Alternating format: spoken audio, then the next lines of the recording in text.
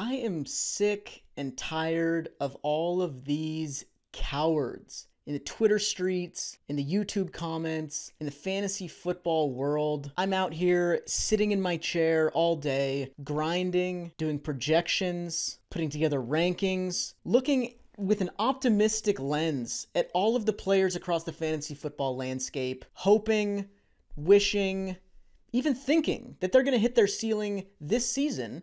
And then I got people in my mentions. I see tweets. I see YouTube videos. Derrick Henry's going to get hurt. Christian McCaffrey can't stay healthy. So-and-so's going to have touchdown regression. James Conner sucks balls. I'm sick of it. It makes me want to say, what the fuck is up with all these people who hate football? Which is why I'm Noah Hills. You can find me on Twitter at No More Parties. And in today's video, we're going to PrizePicks. We're using promo code BDGE. And we're placing some bets. And today, we're just smashing overs on some of my favorite players, some of my favorite season-long lines. Let's do it.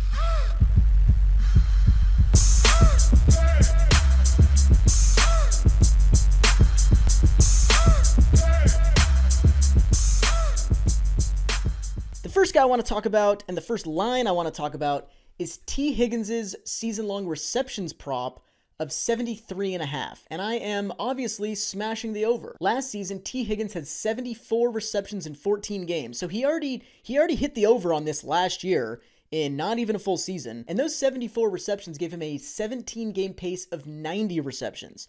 He was on pace to lead the Bengals in targets and receptions over a 17-game pace ahead of Jamar Chase.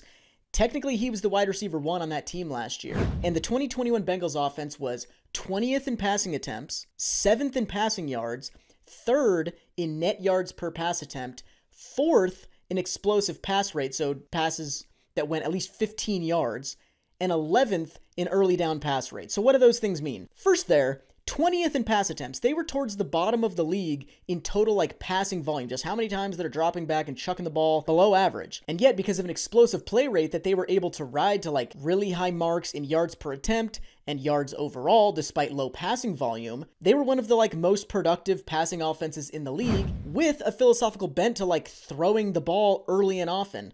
First and second down, when the playbook is wide open, early down pass rate in neutral game script situations. The Bengals were lining up to pass the ball at an above-average rate near the top 10 in the league, so they were a super efficient offense with a pass-heavy philosophy, but low attempt volume overall, in part because they were so efficient. You don't have to throw the ball 15 times if you have, 2 different 40-yard bombs in the same drive that keep your, attempt volume low.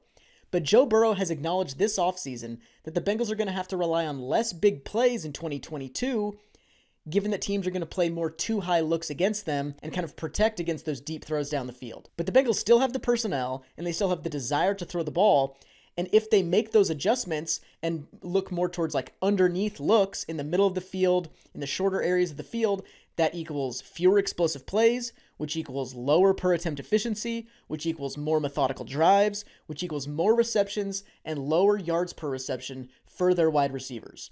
There was a lot of cushion in last year's numbers for T. Higgins to still hit this line if he was able to stay healthy for the whole year, but I think the game plan in 2022 is going to be more conducive to hitting this line than it was last year anyway. So T. Higgins was already on pace for this last year, already hit it last year despite missing games, and I think he and Jamar Chase both could see higher numbers in receptions totals in 2022, given that the Bengals will likely need to see more methodical drives, less deep shots down the field. The next guy I want to talk about is Trey Lance and his rushing yards prop of 500.5 yards. We're smashing the over. This is a guy who ran for 1,100 yards in 16 games as a true sophomore at North Dakota State, a guy who has 80th percentile speed. He runs a 4.6 in the 40, and he was 33% of the way to hitting the over on this prop last season, even though he played in only 6 games and only started 2 games. He got solid run in 2.5 games, those 2 starts, as well as one other game where he played the second half after Jimmy Garoppolo left with an injury. And in those 2.5 games, Trey Lance had 31 carries for 161 yards. That's a 17-game pace of 1,095 rushing yards. They've now had an entire offseason to tailor this offense to Trey Lance's strengths. Mobility is a huge part of that. unless this dude misses 5 games or more, like, I think he's more likely to double this line than he is to hit the under. I am absolutely smashing the over on Trey Lance, 500 rushing yards. The next guy I want to talk about is Justin Jefferson and his receptions prop, which is currently at 99.5 over at PrizePicks. We're smashing the over. Last year, Justin Jefferson had 108 receptions on a team in Minnesota that was 18th in the league in early down pass rate and was 11th overall in total pass attempts. He also had 88 receptions as a rookie in 2020 on a Vikings team that was 27th in the league in both early down pass rate and total pass attempts. So he's played on offenses here that situationally don't want to throw the ball at a league average rate. And last season, threw the ball more often than they would have liked, given just kind of like the game circumstances they found themselves in. But ultimately, like this has been a team that has like a run-first philosophy. Where now, with new head coach Kevin O'Connell coming over from the Sean McVay system with the Rams, the last 2 seasons in early down pass rate, they've been 10th and 5th in the league, so much more pass-heavy than the Vikings have been in those situations, and then 12th and 10th in total passing volume as far as attempts go. So they've been near the top of the league in passing volume, and especially in like what they want to do situationally. This is a pass-heavy system, so this is going to be a more pass-heavy offense. Justin Jefferson is going to see easier, probably more quick-hitting targets in this Cooper Kupp role that they've talked about him playing in this next season. Last season, Justin Jefferson had the 24th highest average depth of target among all wide receivers league-wide and had the 52nd most slot snaps of all wide receivers. So he was seeing a lot of targets down the field. He was number 1 in deep targets, number 1 in total air yards, but he was not lining up in the slot very much at all. He was playing outside a lot of deep targets, running deep routes downfield, whereas Cooper Kupp at the Rams saw the 75th highest ADOT in the league, so much lower depth of target than Justin Jefferson was seeing, and he had the 3rd most slot snaps of all wide receivers. So if Justin Jefferson has a role that, it doesn't even need to look the same as Cooper Kupp's, but even if it's just a little bit more like that, he's going to see easier work on the inside, shorter throws, which equals more receptions. Dinking and dunking down the field is more conducive to receptions than, bombing it obviously 40 yards downfield on these long throws. So if he's doing that, that's conducive to more receptions. And Justin Jefferson already went for 108 last year while essentially shooting mid-range jumpers all season. And now he's going to be getting transition layups out of the slot. I could see Justin Jefferson approaching like 130 receptions this year. I think he goes over this prop of 99.5. The next guy I want to talk about is CeeDee Lamb, and his receiving touchdowns line of 7.5 were smashed in the over. He scored 5 touchdowns as a rookie, 6 touchdowns as a sophomore last season, and now he's really kind of the last man standing in this Dallas passing offense. Amari Cooper is completely gone. Michael Gallup is still recovering from a torn ACL. Who knows when he'll be back? And last season, the Cowboys were 1st in the NFL in points, 1st in the NFL in yards, 3rd in the NFL in both passing yards and passing touchdowns, 8th in the NFL in early down pass rate, 4th in the NFL in red zone pass rate. This is a team that has an explosive, efficient offense, a prolific offense, and a pass-heavy offense, regardless of the situation. It can be first down, it can be second down, it can be in the red zone. These guys want to throw the ball all over the yard. Last season, they had 100 red zone pass attempts, 28 red zone passing touchdowns. Amari Cooper and Michael Gallup combined for 25 red zone targets and 6 red zone touchdowns. If CeeDee Lamb gets just 2 of those, Amari Cooper's leaving behind 5. Michael Gallup, who knows what happens? He scored 1 last year. If CeeDee Lamb gets just 2 of those, added to his touchdown totals from last season, he hits this over. And that's ignoring that he caught only 40% of his own red zone targets last year. Like a couple more random balls are a little bit more catchable, or he holds on here and there, or something doesn't get, batted down. A couple more of those go his way. He would have hit this last season even with Amari Cooper and Michael Gallup playing. The average team receiving touchdown leader across the entire NFL caught 7.5 receiving touchdowns last season, and 15 of those guys had at least 8. This line that CeeDee Lamb has, 7.5 receiving touchdowns, it's a completely average benchmark for like number 1 wide receivers across the league. And CeeDee Lamb is the clear alpha on one of the most prolific passing offenses in the NFL. His target competition is falling like flies. 7.5 touchdowns should not be a problem for this dude. He's big, he's good, he's going to get funneled targets, and they like to throw the ball. I would be shocked if he doesn't score at least 8 receiving touchdowns this season. The last props I want to talk about are 3 rushing yards props from college football Over on PrizePicks, go over to CFB Futures. We got Bijan Robinson from Texas, maybe the next Saquon Barkley. His rushing yards prop right now over on PrizePicks is 1,162.5 yards. Last year, in only 10 games, he rushed for 1,127. So he missed this by like 40 yards while missing 2 games, playing at a 1,352 rushing yard pace over the course of a full season.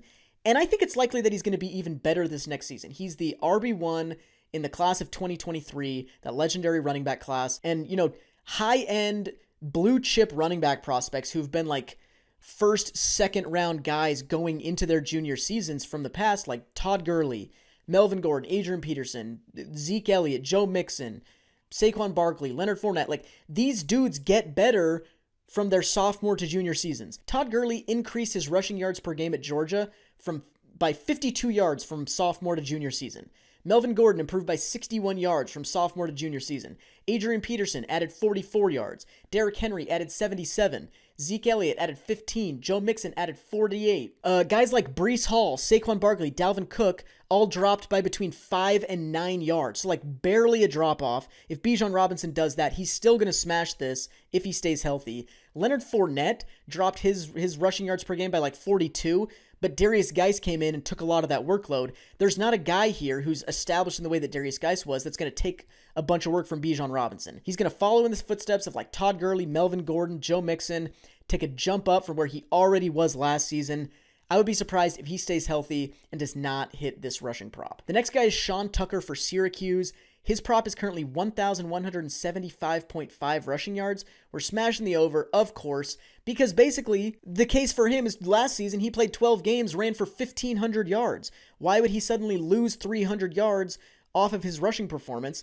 He's basically like a Kenneth Walker type prospect. Like he's a little bit undersized. He's super fast and explosive. He plays on like, not a mid-major, but, you know, like a Power 5 team that's just not that good in Syracuse. But he is the offense. They didn't lose a whole lot of people from their offense from last season. Sean Tucker, if he goes less than 1,200 yards, I will be blown away. The last guy is Jahmyr Gibbs, whose rushing yards line right now is 901.5. Last season, he ran for 746 yards in 12 games at Georgia Tech.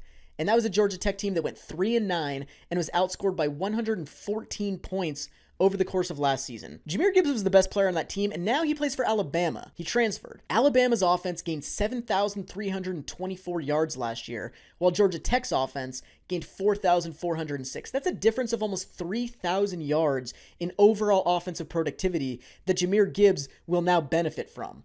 And in 15 years with Nick Saban as the Alabama head coach, their running back rushing leader has averaged 1,280 rushing yards per season, and their rushing leader in a given season has hit below 901.5 rushing yards only 3 times in the last 15 years, and all 3 of those times, their rushing leader was within 27 yards of hitting this over. The main running back at Alabama always runs for a lot of yards. This is a good offense. And even since they became an explosive passing offense in 2018, so you want to say, okay, they used to run the ball a ton with Mark Ingram and Eddie Lacy and all those dudes.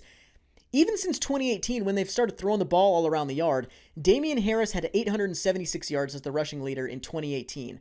That's like, what, 26 yards shy of this prop, while Najee Harris and Josh Jacobs on the same team also had over 100 carries and at least 640 yards on the ground each. Like, that was a 3-headed backfield where all of these guys were heavily involved. And since then, Najee Harris hit 1,200 yards. Najee Harris approached 1,500 yards. Brian Robinson hit 1,300 yards. Alabama lead backs have averaged 244 carries per season on a 60% carry share in the last 3 seasons. And going into 2022, Alabama returns just 3 guys who've ever run the ball in college other than Jahmyr Gibbs. And those 3 guys, I believe that's Jace McClellan, Roydell Williams, and Trey Sanders. Those guys have a combined 232 career carries in 37 career games. That's 6.3 total carries per game, like, combined. Those guys might get a little bit more work, and while, you know, I don't think Jahmyr Gibbs needs the backfield to himself to hit this over, but it might just be the Jahmyr Gibbs show in the Alabama backfield this season. Historical precedent tells us that he's going to, at the very least, get very, very close to this. And the vast majority of Alabama runners in the last decade and a half have absolutely smashed this line. Jahmyr Gibbs is talented. I expect him to do the same thing.